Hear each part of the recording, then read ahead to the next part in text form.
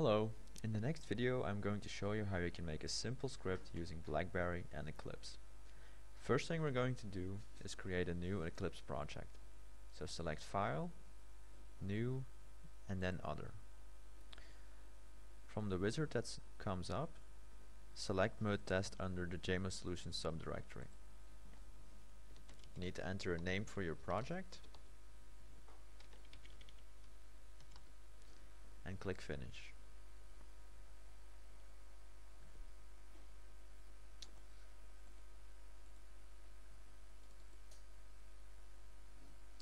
The next thing we're going to do is connect Eclipse to the device manager.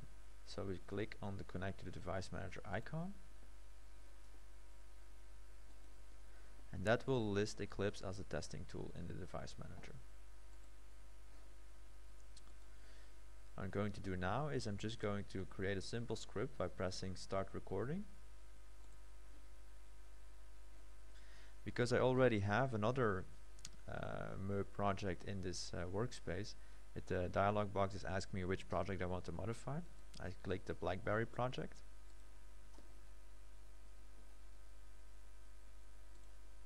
And all I need to do now is just manipulate the device.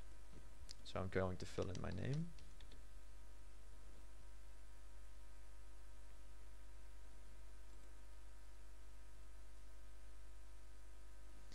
I'm going to make a selection from this combo box.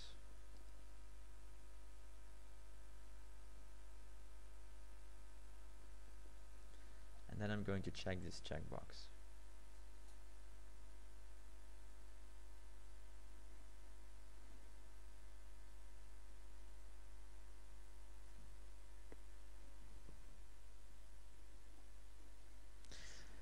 Now for each action, Eclipse generated a record statement. So I can now press Stop Recording. And we can see I set the name field to Wim.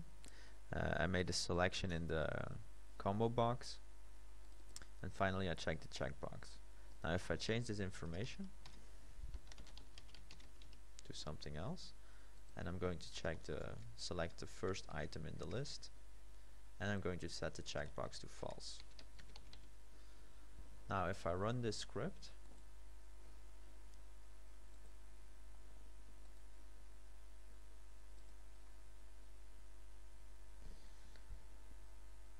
you will see that the test application will be modified with the new data.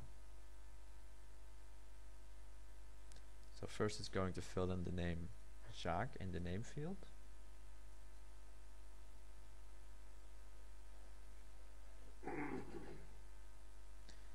Going to make the selection, and it's set the checkbox to false. Okay. Now if we have a look at the objects behind this script, you select the object pool and you select the M-eux object pool editor for graphical editing.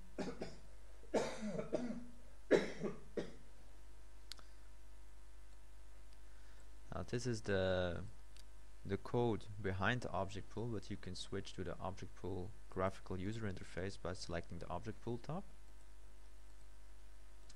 And if we have a look at, for instance, the edit field, we can see that we can detect the properties of this object. For instance, here we recognize the class name and the label, and this is an object choice field. Now these properties can be configured. So if you go to Tools, Object Configuration, and you select BlackBerry,